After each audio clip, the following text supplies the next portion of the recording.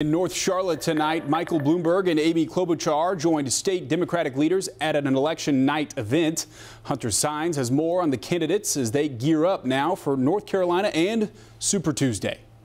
Right now, polls show a close race for North Carolina with former Vice President Joe Biden leading the pack, but not by much. Mike Bloomberg is placing third right now, and he was one of two candidates who took the stage here tonight as they look on to Super Tuesday. A who's who of Democratic politicians at the North Carolina Democratic Party's Blue Celebration. This is the most important election of our lifetime. Governor Roy Cooper taking the stage before Democratic presidential candidate Mike Bloomberg. If we're going to beat Donald Trump in November, then we need to take him on in swing states like North Carolina. Right now, a Real Clear Politics poll shows Joe Biden favored in the Tar Heel state at 25%. Sanders on his heels with 22% and Bloomberg with 17%. The former New York City mayor has invested heavily in the state. Tonight marked his fourth campaign visit. Paying for infrastructure and investing in emergency preparedness and extending health care and improving education. Also in attendance, we know that all eyes are on North Carolina. Senator Amy Klobuchar. We can take on Big Pharma and bring down the cost of prescription drugs.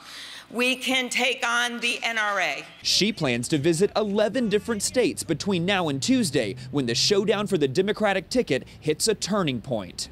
Right now, Klobuchar has 5% of support here, according to polls. The only people who were not represented here by surrogates were Senators Bernie Sanders and Elizabeth Warren, and also Congresswoman Tulsi Gabbard. I'm Hunter Sines. Back to you.